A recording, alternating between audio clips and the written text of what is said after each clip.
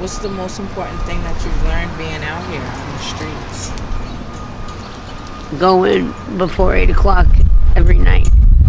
Okay. Because nothing good happens after 8 on the streets of Boston. I'm sure. It's gotta be terrible. What is it like just being in this area specifically? It's scary.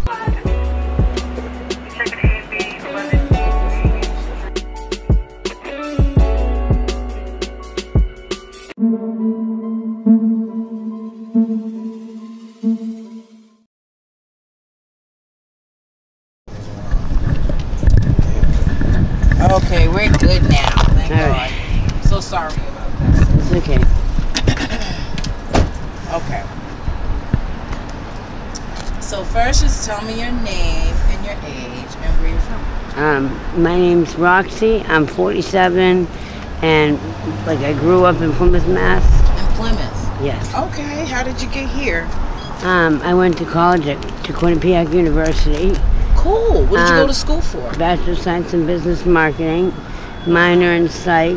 I worked 17 years for an engineering company called ATI Systems in East Boston. We manufacture emergency warning. Can you talk just a little louder? We manufacture emergency warning systems for chemical plants, refineries, paper mills, and then I went on SSDI. And my mom was my payee when she passed away 8 months ago.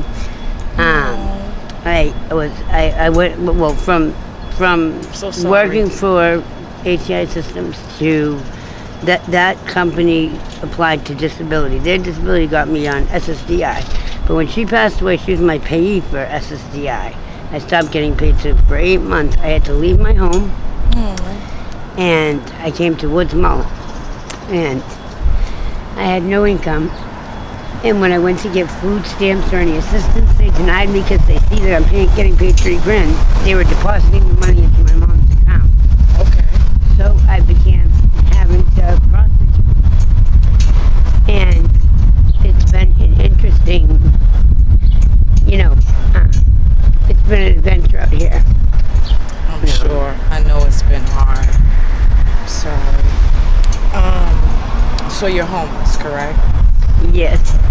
They just made me my own payee, but Wow. So how long have you been homeless for? 8 months. 8 months. Wow. So basically, this whole check thing kind of led to your homelessness? Yeah, I couldn't pay my rent. I had to leave my place. Okay.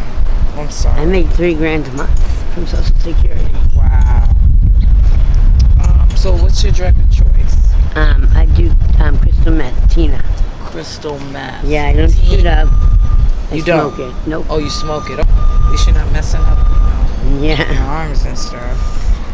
Who introduced you to Tina? Being homeless. Really? So the streets introduced you?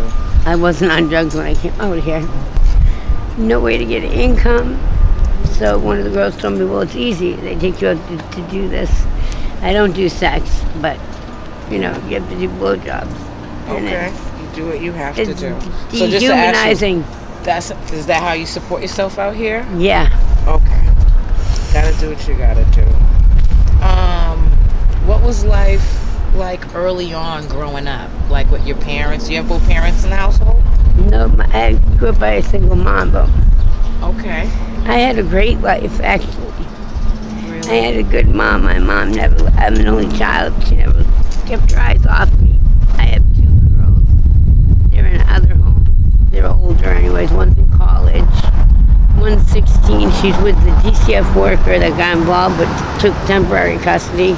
Okay. And she's because my father paid for my college degree. My other daughter, I've been married twice. Her dad paid for her degree, but the 16-year-old, she's set for life. People are going to pay for her college degree. She's in a good home. It's the best thing I ever did. You're 2 beautiful girls. I know. For Mother's Day, I seen them. They took me out to eat. Yes, happy Mother's Day. You said they took you out to eat? Yeah, they don't know my situation. They don't know this. They might see it, but I'll tell them once I get the money, because when I cash the big check, I'll give them 3 grand a piece, Yeah, take care of your babies. Yeah, but, these people, these are the most unbelievable. I live out here with I stay in a shelter every night, so I'm not on the street. But these people, they steal everything. You can't put anything down without them stealing it. They stole my wallet with my birth certificate, my driver's license, my everything. Sorry. I mean, and literally, I'm out here. The police tell me you're out here because they run your name. You know, I don't have a criminal record at all. They run your name. I'm out here with pedophiles and rapists. At that 112 shelter, anybody can stay there. Okay. I've been raped, robbed, drugged. You know, there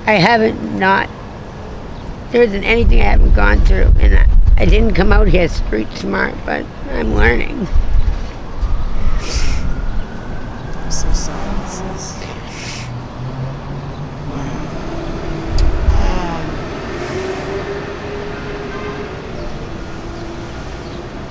Are you personally ready to quit yet? Yeah, as soon as I get my money, absolutely. Yes. Change your life.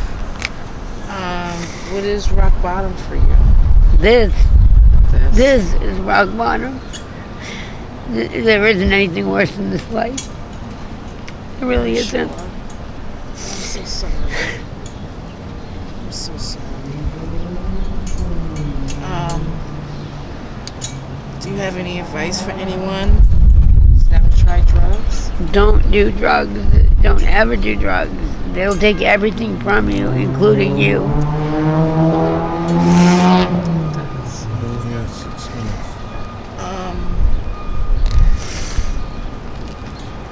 It's okay.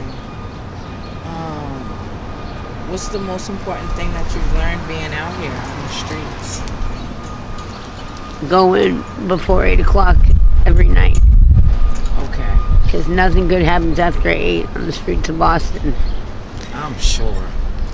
It's gotta be terrible. What is it like just being in this area specifically? It's scary. It's scary. I feel safe out here because there's a lot of police and the other girls. We got each other's backs. That's good. I'm glad you got somebody to look Well, out a couple for you. of us. I mean, like, you see those two there, they're wondering what's going on. But they're like, why would she ever not try and get a date? We haven't gotten a date today, and I won't eat. You know, I can't eat without money. I can't do anything. I'm hungry. Oh. So they're probably wondering why am I over here, but after all, I'll Well, tell we'll them. make sure you eat. Is there anything that you've lost due to one second.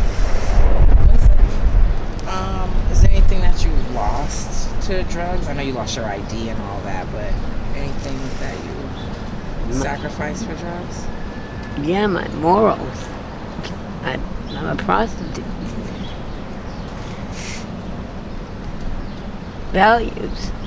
I don't steal, though. I'm one of the few. I don't take what's not mine. I don't lie, and I don't steal. Those two things my mother instilled in me. My mom died on December 1st, so I'm so sorry. that's why I lost my money. She was sick for a while. I haven't been paid since, like, October 1st. So it's like I will never, no matter how many things you steal from me, I won't steal, and I won't lie. Two worst things in my mind that you can do to someone. Right. Okay, hon. Well, I'm not gonna keep you. I just want to tell you that I'm praying for you. Thank you. And you're very, you have a lot going on for you. You're college educated, you know, you have beautiful daughters. You have a lot to live for. You have a lot to aspire to and continue a beautiful life. And I just wish you the best. Thank I'm praying you. that you get off the streets, sis. Thank you.